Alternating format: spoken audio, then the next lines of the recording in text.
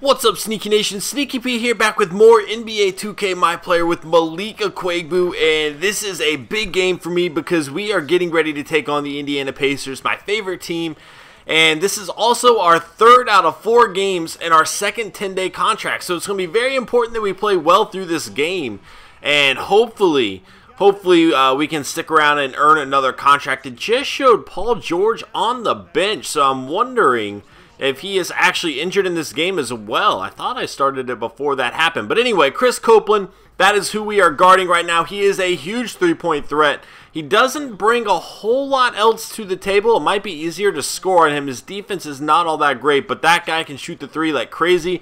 And right there, you see Malik Akwuegbu getting his first rebound of the game, leading the break now for the Hornets. He's going to pull up at the top of the key, kick it over to Cody Zeller, who throws it down to Biyombo. Back to Akwuegbu here, and Kemba Walker is going to launch a three. It is not going to be good. Rodney Stuckey with the rebound, leading the break for the Pacers here.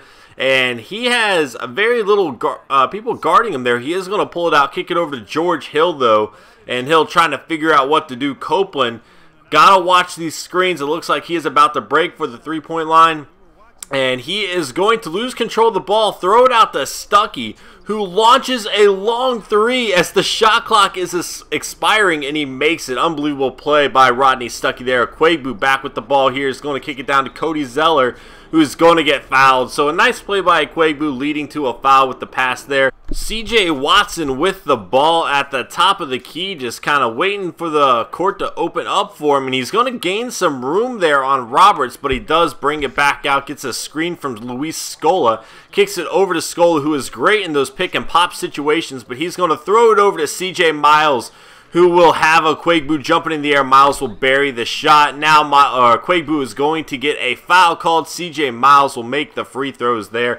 It is a 22-21 game. The Pacers have the lead. Akwuegbu and the Hornets need to make something happen here before the quarter ends, and Akwuegbu does just that, getting to the basket with the layup there.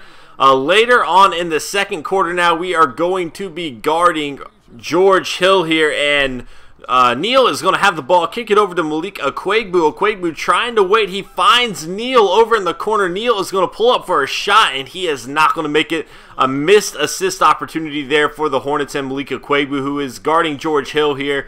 And Hill waiting for the court to open up. But David West coming to set a screen for him. That's going to give Hill a little bit of room, but he's not going to try to do anything with it there. Just kind of waiting to see if the rookie is going to make a mistake. Hill, another screen coming from David West, and Akwuegbu sags off a little bit. West with the shot, he misses at Malik Akwuegbu, his second rebound of the game. And he will be leading the break for the Hornets here, trying to make a move on CJ Watson. He is going to the basket, but he is going to miss the layup. Luis Scola with the rebound. Now CJ Watson and the Pacers with the ball. A 5-point lead, 41-36. They're going to kick it over to David West, who's going to throw it back to CJ Watson, who gives and goes with West again. West on the block, trying to make something happen. A fadeaway here. He misses it big time. Malik Akwuegbu, another rebound later on in the period. About 2 minutes to go. Biyombo with an incredible dunk on the assist from Gerald Henderson there. The Hornets down by 9 now with under a minute to go here in the second quarter. They need to get this game closer before halftime if they want to have a shot at coming back against this Pacers team. Gary Neal kicks it over to Henderson, trying to drive. He finds Akwuegbu, who makes the basket. Malik Akwuegbu, his second goal of the game. That gives him 4 points to go with 3 rebounds on 66 field goal percentage right now. And George Hill, a nice shot. It is not going to fall. Akwuegbu does get the rebound, but not in time before halftime. David, great first half that demonstrates a lot of the evolution of this team. As a veteran of this group, can you tell us a bit about the concepts that have helped this cohesion? You know, we've developed some good habits, creating an identity, but we've just got to continue to try to make the right play every single time, and then the game will speak for itself. David, thank you, guys. Play after the Okay, let's get it together, guys. We're not that far out of it, and it's not going to take much to get this building going again. Listen up. A nice chunk of our offense in the first half came from the low post, and one thing that should definitely do for us in the third quarter is open things up on the perimeter. We should have a lot of room to operate outside. If there's one thing we could do better, it's make use of the three-point shot. They've defended it well so far, but we shouldn't get away from it. And let me tell you this, the third quarter is going to be a showcase for our pick and roll, fellas. That is what kicks our offense into gear. It's been a struggle so far. That's one thing you don't need a coach to tell you. We got a whole second half to turn it around. Now get out there and compete.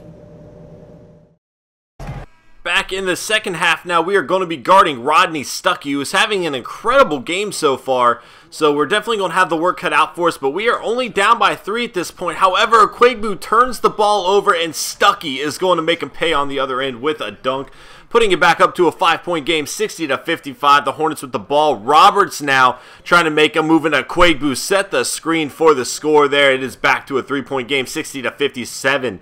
CJ Watson trying to make something happen this time for the Pacers. He's going to cut out. He has a mismatch advantage with Zeller on him, and Akwuegbu loses Stuckey, who is going to drill the 3. Stuckey, 20 points on 8 of 12 shooting right now. Akwuegbu trying to repay the favor. It is a 6-point game, 63-57. The shot clock is winding down. He kicks it over to Roberts, who will drill the 3, making it a 3-point game, 63-60. CJ Watson again with the ball. Roberts was guarding him. He throws it over to Miles. Miles going to the basket, and good defense by Zeller there. Akwuegbu is going to get the rebound, and he has 4 points to go, 4 rebounds, but a wild shot, trying to make it a lot more difficult than it needed to be. The Pacers are going to get the rebound, throw it down to Miles, who will make the easy basket. It is a 4-point game now, 69-65, under a minute to go here in the third. Akwuegbu turns the ball over again. Miles with the ball, leading the break here for the Pacers. And he is going to lose the ball. Kid Gilchrist will cause the turnover there, and he is going to pull the ball back out, and they are going to reset the clock here, or reset the floor anyway. Akwuegbu down to Zeller, and Zeller is just kind of chilling. He doesn't really know what he's doing. Oh, he's finally going to make a move over to Akwuegbu, who loses the ball. However, Henderson will get it and drill the 3 as the shot clock expires. A 1-point game here in the third, and that will be it as we head to the fourth quarter now. I believe Stuckey made a shot before the end of the quarter there. So 2-point game, under 3 minutes to go here in the fourth, 88-86. The Pacers have the lead, and this is going to be a very important defensive possession for the Hornets, trying to make something happen. West throws it to Stuckey, cutting to the basket, and Malik Akwuegbu is going to come from behind to foul him. Stuckey will make one of the 2 free throws. The Hornets with the ball here. An incredible shot from Marvin Williams. It is a 1-point game, 89-88. Under 2 minutes to go now. George Hill kicks it over to Stuckey, down on the block to Hibbert, and Hibbert will just manhandle the Hornets defense there, making it a 3-point game. A minute 35 to go. Kemba Walker with the ball for the Hornets, trying to figure out something here. He kicks it over to Akwuegbu. Akwuegbu back out to Walker, driving to the hole here, and he will miss it.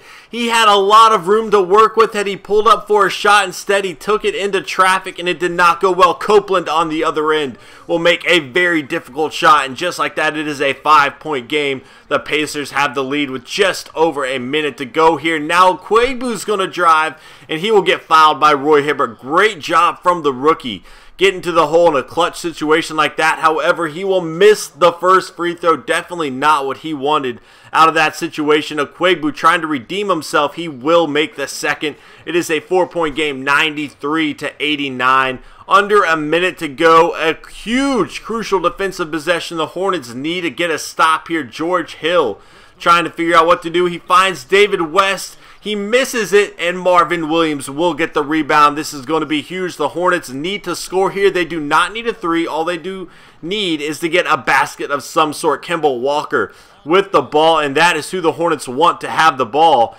However, he will lose possession, kick it over to Marvin Williams, and a long contested shot is going to fall incomplete. Kid Gilchrist gets the rebound, but his shot will be blocked, and now it is just a free throw game. The Pacers will make enough and pull out with a 96-89 victory over the Hornets here. They will not win. Wow. Even missing Paul George, the Pacers are going to get a win. Rodney Stuckey, an incredible game.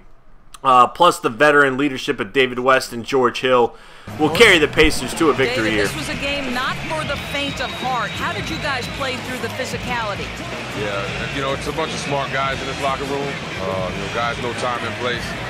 You know, we want to be aggressive, but also want to be smart with it. So, you know, the game got a little chippy, but by that time we had a good lead. Congratulations, David. Kevin, over to you. Thank you. So overall, we really didn't have a bad game. 5 points, 4 rebounds, 1 assist. We did have 2 turnovers. Wasn't too happy with that. 2 of 4 field goal percentage, but we did miss that easy layup, and then we made another one a lot more difficult than it needed to be. We do have some points for some upgrades here. Again, guys, let me remind you, this is going to be a grindy series. I'm not going to be that player dropping 75 points my rookie season. I don't really like that style of game. I want it to be a grind, and that's what I'm shooting for here. But let's go ahead and upgrade some things. Inside score, level 2. Definitely should help us out with those layups. Missing 2 layups was a little bit frustrating. And playmaking, we are going to go ahead and get another playmaking one as well, guys. Thank you so much for watching this series. I hope you guys are enjoying it. If you'd like to see more, please hit that like button. It helps me out a lot, and I'll see you next time. Later.